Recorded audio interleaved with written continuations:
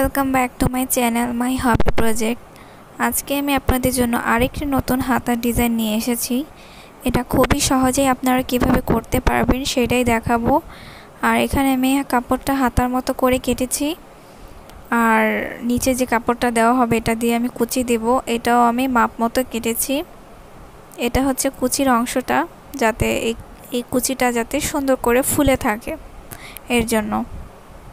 তো এই কাপড়টা আপনি দেখতেই পারছেন, এটা হচ্ছে একটা ডিজাইন করা কাপড়। এমন করে কুচিটা হবে।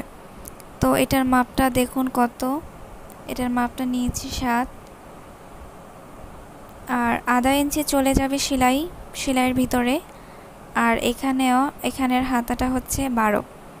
তো এখানেও 1 ইঞ্চি চলে যাবে সেলাইয়ের ভিতরে। উপরের মোহরার শিলানের সময় চলে যাবে আধা ইঞ্চি, এবং হাতাটা জয়েন করার সময় চলে যাবে আধা ইঞ্চি।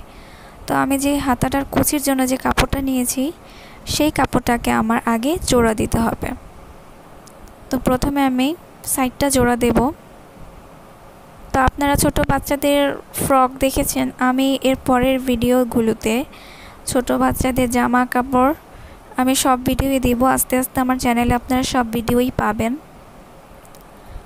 তো এর জন্য আমার চ্যানেলটি আপনাদের সাবস্ক্রাইব করে রাখতে হবে, যাতে আমার নতুন নতুন ভিডিওগুলো আপনারা আপনাদের মোবাইলে আপনারা পেতে পারেন।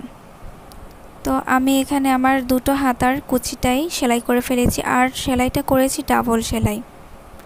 তো আপনারা ডাবল সেলাই করার চেষ্টা করবেন, তাহলে সুতোটা ছিঁড়ে যাবে না। তো আমি এখানে ভাঁজ করেছি, যেখানে সেলাই করেছিলাম সেখান থেকে ধরে ভাঁজ করেছি। ভাঁজ করার পর আমি একটা চিহ্ন দিয়ে দিয়েছি। সেলাইয়ের অন্য পাশে যে আরেকটা অংশ, সেই অংশটাতে চিহ্ন দিয়েছি। দেখুন, এটা হচ্ছে কলার। এই জামার সাথে আমি হাতাটা জয়েন করব। আর এই কলারটা কিভাবে করেছি আমি এর পরের ভিডিওতে আপনাদের দেখিয়ে দেব। তো এভাবে আমি হাতার মোহরাটা মাপ নেব। তো কাঁধের যে সেলাইটা, সেই সেলাইটা থেকে ধরে মোহরার নিচের সেলাই পর্যন্ত মাপতে হবে। আর একটুখানি বাড়িয়ে নিতে হবে। আপনারা সমান সমান কিন্তু নেবেন না, একটুখানি বাড়িয়ে নেবেন। যেহেতু ছোট বড় গলা হলে, যেমন এটা কলার, সামনের যে মোহরাটা এখান থেকে একটু কাটতে হয়েছে যাতে টান না লাগে। তো সেটা আপনাদের পরের ভিডিওতে আমি বুঝিয়ে দেব। তো এখন হাতাটা সেলাই করছি, আর হাতার মুখটা হচ্ছে 5। তো এভাবে আপনাদের কতটুকু দরকার, কতটুকু মাপ, সেটা আপনারা মেপে মেপেই কাজটা করতে পারবেন।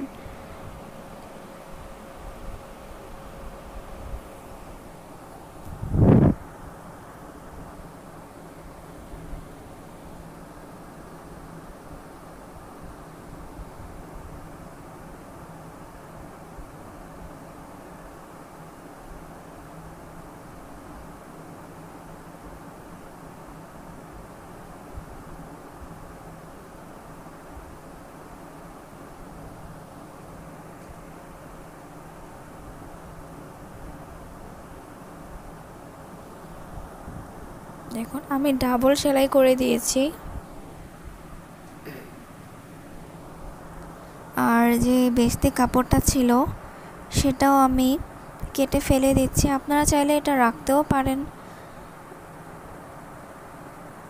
এখন আমি কিভাবে এই কুচিটা হাতার মুখে দেব সেটাই দেখাবো আপনাদের।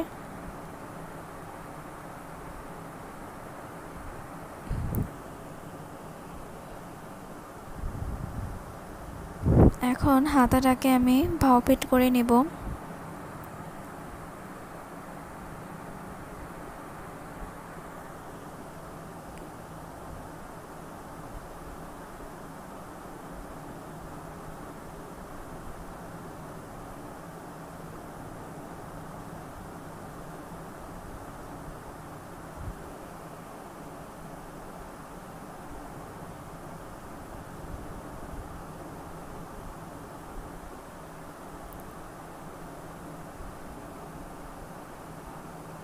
দেখুন, এই কুচির অংশটা ঠিকই উল্টো পাটে আছে, আর যেই হাতার অংশটা সেটা কিন্তু আমি ভাউপাট করে নিয়েছি।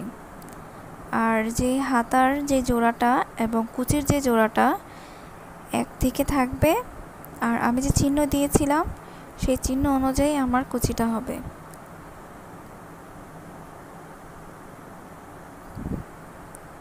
আমি এর আগের ভিডিওতে আপনাদের দেখিয়েছি কিভাবে সালোয়ার সেলাই করতে হয়, সেটা আপনারা দেখতে পারেন।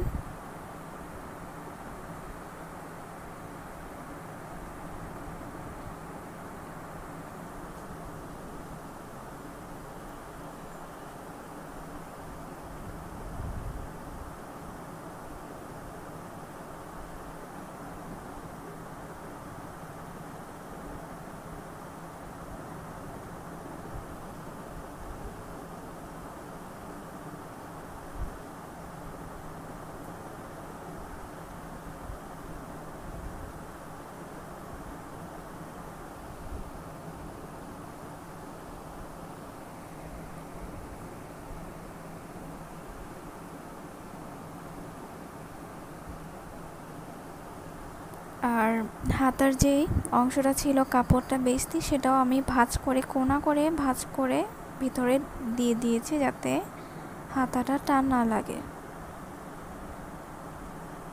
তো সুন্দর করে আপনারা কুচি দিবেন কতটুকু কুচি চান।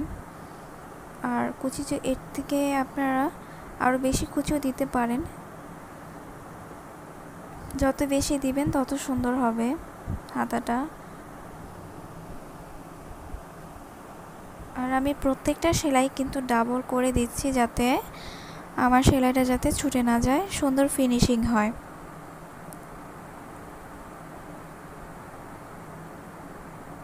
তো আমার ভিডিওটি ভালো লাগলে একটা লাইক করে দিবেন, আমার চ্যানেলটি সাবস্ক্রাইব করে দিবেন এবং শেয়ার করে দিবেন।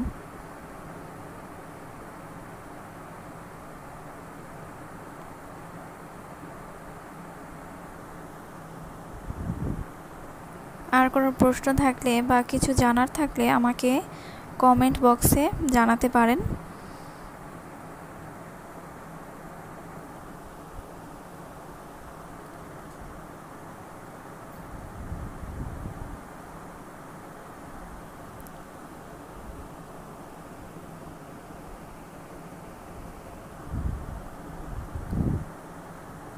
দেখুন কত সুন্দর কুচি হয়েছে, অনেক সুন্দর লাগছে।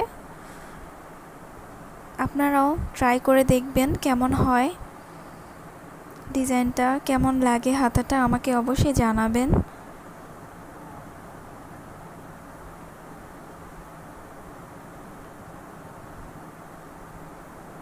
আমি আপনাদের জন্য আরও সুন্দর এবং আরও নতুন কিছু ভিডিও আপলোড করব যাতে আপনারা শিখতে পারেন।